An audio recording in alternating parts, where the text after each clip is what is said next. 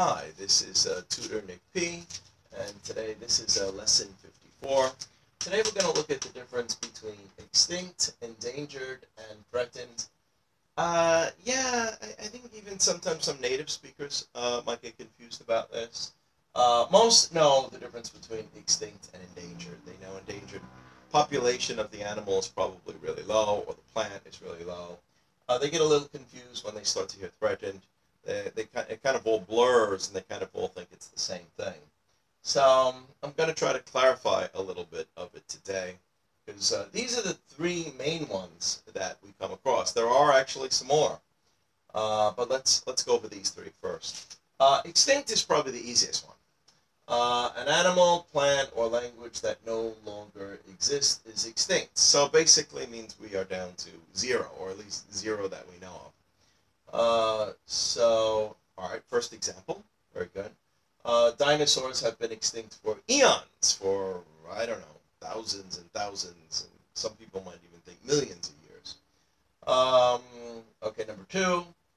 They are still finding carcasses, well, the dead body of an animal, carcasses, of extinct mammoths in Siberia. Remember mammoth? That's that ancient sort of elephant-looking animal that looks like our elephant today, but a lot more hairy, kind of a reddish hair, and their tusks tend to be longer.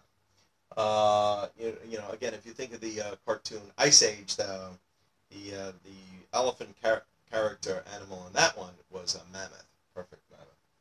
All right, so number three, the character of the saber-toothed tiger from the animated movie Ice Age is an extinct animal. Yeah, so if you want to think about some extinct animals, you can think of the cartoon movie Ice Age. They've had several of them now. I think they're up to like 4, 5, 6, something like that. Okay, so let's take a look at endangered then. So what does endangered mean? Now, animals or plants that are endangered are at serious risk of extinction. So they're still around. We still have them. It's just a matter of how many are there. There are different levels of endangered. There's endangered, and then later on I might tell you about like critically endangered. Critically endangered means the number is much, much even lower. So there's even different levels to that. So let's look at the first one here. The blue whale is listed as an endangered species. Sure. The numbers have gone down. The giant panda has been on the endangered list for decades, but their numbers have been increasing in recent years, and the Chinese government has gotten very strict about controlling it, so they may actually get off the list pretty soon. Okay, and then we could say here the bald eagle has been removed from the endangered species list in 2007. And this is one I always remember when I was growing up, them mentioning, but apparently it's not on the list anymore. The numbers have gone up enough. They used to be worried about the poisoning of the bald eagle. Now they seem to be okay. So, all right, so let's take a look at this next one that we sometimes hear about. We sometimes hear threatened. A threatened plant or animal is likely to become endangered in the near future. So this is even a category before it. So they're not endangered yet. Their numbers are not low enough to really be on the endangered list. So threatened is even much further back. So you have extinct, you have endangered, and then you have threatened going back that way. So, all right, let's take a look at threatened. In 2017, the bumblebee has moved from a threatened species to an endangered species. Now they are actually endangered, or at least certain species of them. The bumblebee in America. So you kind of move in that order. Here's one that comes up a lot in class, and I don't know, sometimes it was misleading, maybe the way the media reported it. Many people question if the polar bear should be listed as a threatened species.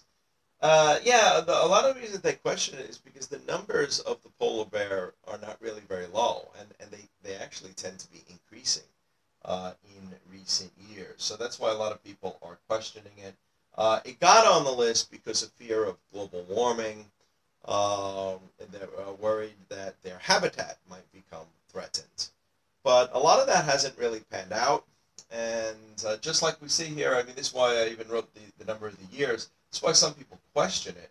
I think in the 1960s they they estimated there was between 8,000 and 10,000 polar bears. In 2005, when they put them on the list, the number was already double. It was 20 to 25,000 estimate at that time. So even at that time in 2005, when they put them on the list, it was higher than it had ever been in the whole 20th century. And recently, when they've checked, recently 2017, the numbers again have grown. So now it's estimated there's anywhere between 23,000 and 32,000. So some people question if they should be on this list at all. Now, of course, some people, if you believe in global warming, you might still fear that maybe they should still be there, but there's a lot of people who question it. Okay, and just to let you know, I mean, there are other categories. Most of the time I hear it referred to as threatened, even though technically it might be called near threatened. So that's why I put the parentheses around that. There is actually a category between threatened and endangered, which is called vulnerable, but I rarely hear it mentioned in articles or news stories.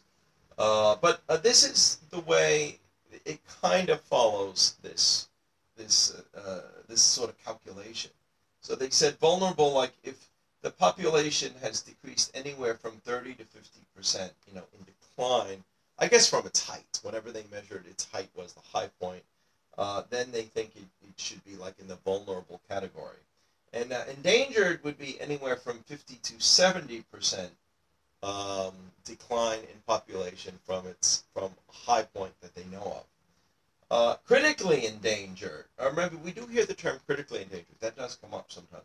That's 80 to 90% population decline. So that's more seriously. Yeah, a lot of times when you hear the numbers of some animal is under 100, or only a couple of hundred, or maybe even under 1,000. But really, the difference is like where the number started and where it went down to. That's why today, a lot of times I might hear of animals on the endangered list where they still have 20, 30,000 left, but that's because they're coming from a number that was well into the hundreds of thousands, or possibly even like 1 million or something. So that's why they're on the list. Where something like the polar bear, which their numbers are actually growing, still may only have 20 to 30,000, but it doesn't seem like they're in danger of disappearing because their numbers are increasing. Okay, and then we also have another category here, extinct in wild. That would mean in the wild there's just about zero left, but we do have some, maybe in some zoos, there might be still some specimens left of this animal, or in some very protected, habitats or reserves, animal reserves maybe are holding some, and so they're not technically really in the wild. And of course, extinct is easy. Extinct means that they're gone. Zero. No more left. Okay, well, I hope that kind of clarifies or makes it clearer, because you do come across these terms.